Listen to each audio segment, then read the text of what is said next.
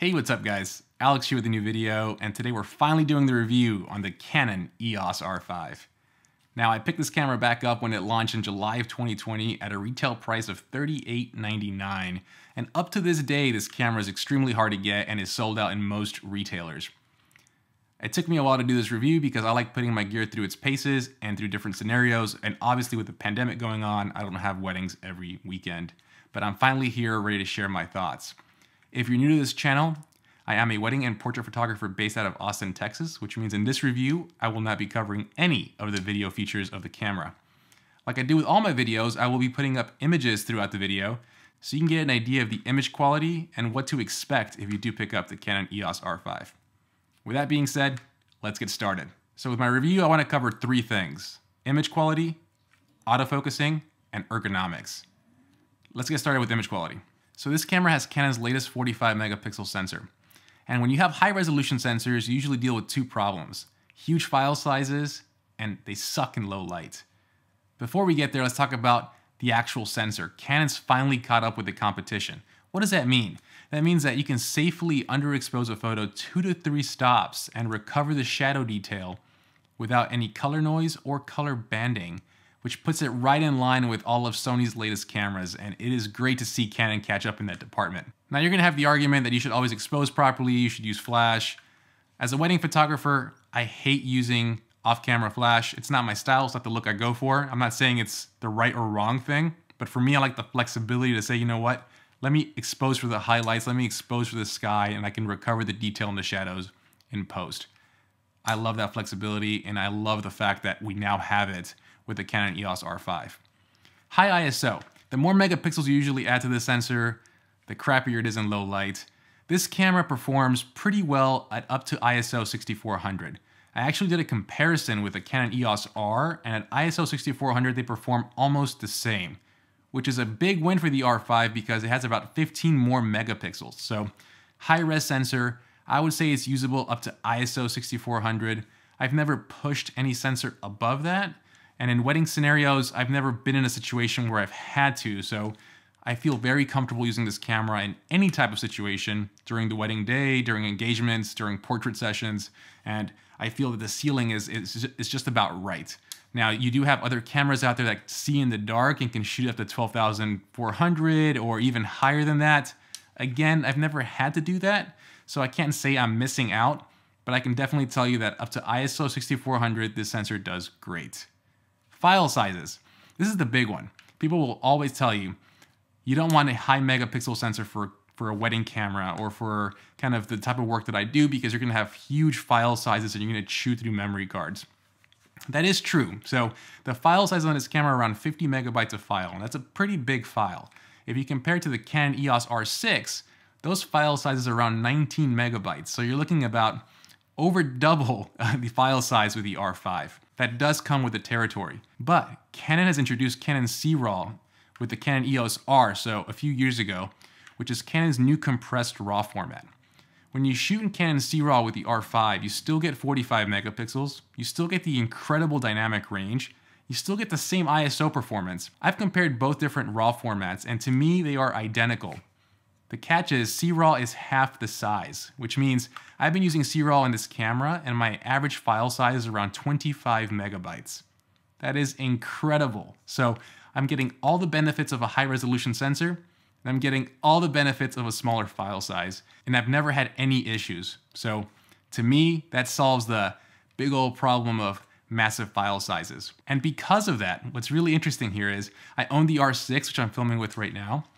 And every time I have to choose a camera where I don't need a dual wield, where I'm doing an engagement session or I'm doing a portrait session or I'm going out with a wife, I always gravitate to the R5 because if I'm gonna have the same file sizes, why not have double the resolution and the incredible features of the R5? So we'll get to that at the end, but to me, it gives you the incredible flexibility of the R5 with small file sizes, and it solves the issue of massive file sizes with a high resolution sensor. So when we talk about image quality, this is my favorite camera, and this is the best sensor I have ever used. I absolutely love everything about it. I love the colors coming out of it. I love the dynamic range. I love the flexibility. I can't sing more praises for this camera. the Canon EOS R5 completely blows it out the water in image quality. So with the Canon EOS R5, Canon introduced their dual pixel AF version 2, and they improved IAF on humans and even added animal IAF, and also improved its tracking capabilities. This system is incredible, and I hate to make it a comparison, and I hate to keep bringing up the competition, but this system is just as good, if not better, than Sony's system in their mirrorless cameras. The huge difference is Canon does have faster glass, we can shoot at 1.2, and this camera, even shooting at 1.2, always nails focus on the eye, and I've never missed focus because the camera missed focus. Now, I've definitely missed focus because my shutter speed was too slow, or there's motion blur, or I did something wrong, but the camera itself, when it's detecting an eye or a face, it always nails it, and it's flat out incredible. This is the first camera where I truly trust it to always nail focus, and it's actually kind of made it a problem for me because I still shoot the same, so I'm still shooting thousands of images, and back then I can just kind of take away the ones that were blurry, and that made my culling a lot easier. Now they're all hits, right? So as far as autofocusing goes, they're all sharp. So I have to go through a lot more photos when I kind of cull my weddings to select my edits. So from that perspective, it's made it a little harder on me. But when you have this incredible autofocusing system, it truly gives you confidence. And as a wedding photographer, during a wedding day, knowing that my camera is doing what it's supposed to do gives me an incredible amount of confidence and just makes my day go a lot easier.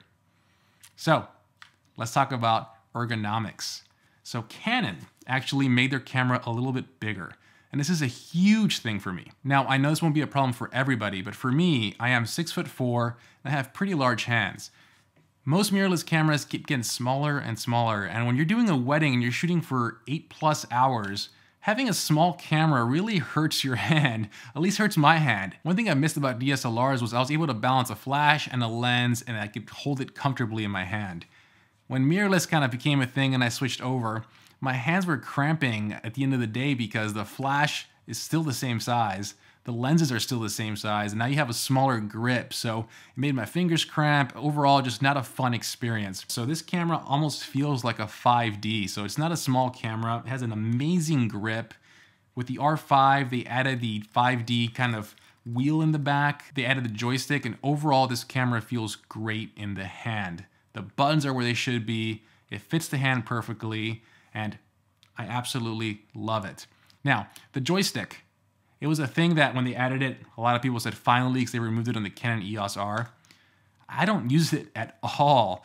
With Canon's new autofocusing and with the touchscreen, I actually thought I was going to use a joystick when it was reintroduced and I was excited for it, but I barely touched the damn thing, and I am surprised, but that kind of goes to show you when you have the incredible autofocusing system, when you have IAF, and when you have just touch to track, you don't really need it. But it's there now, so if you want to kind of continue your old school way of handling your camera, you can. I'll just tell you right now that you probably won't use it as much as you think you will. So I was editing the video and I realized I forgot to mention a few important pieces of the hardware, and I'll just bundle it here with the ergonomics piece. I forgot to mention the new EVF. So the R5 has a brand new 5.76 million dot EVF, and it is amazing. It is crystal clear, probably one of the best EVFs in the market. The reality is I don't use it. That's why I forgot to mention it. If you rewind time, back when the 5D Mark IV came out and the 1DX Mark II, I owned both those cameras. I loved using those cameras with a dual pixel AF, so I always use them with the LCD screen. That just created a habit that's carried on over the years, and I use the R5 with the LCD screen. So I hardly ever use the viewfinder, and you can judge me for that, but I love using the LCD screen to frame my shots, just have a bigger picture there. And with that said, the R5 does have a bigger 3.2-inch screen in the back, and that's what I use for everything, and I have zero complaints there. Another thing I forgot to mention is the R5 uses a CF Express card. So these cards are a little bit more expensive, but they are blazing fast. What I did is I purchased a 256 gigabyte card, both for my SD card and my CF Express card. With 256 gigabytes, I can fit in about 2 weddings, even though I'll never do that. Tons of engagement sessions. Pretty much, I never have to remove the memory cards from the camera. So what I do is I shoot an entire wedding, I come home, I import them, and then I format the cards, and they never leave the camera, and 256 gigabytes has been the sweet spot. Using C-RAW further extends that, so I've never gotten even close to filling these cards. It is a big investment up front, but going with the bigger cards like that has worked out for me. So I'm using Sony Tough cards and zero complaints there.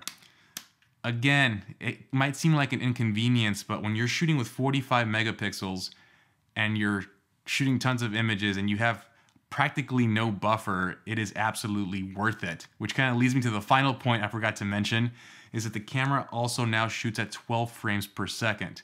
If you came from the Canon EOS R, that camera shot at 5 frames per second. For me, I never had an issue with 5 frames per second. Again, I'm a wedding and portrait photographer. I don't really need to take a lot of photos at once. It is nice having 12 frames per second, but because of the buffer with these memory cards and the ability to shoot at 12 frames per second, you can shoot a lot.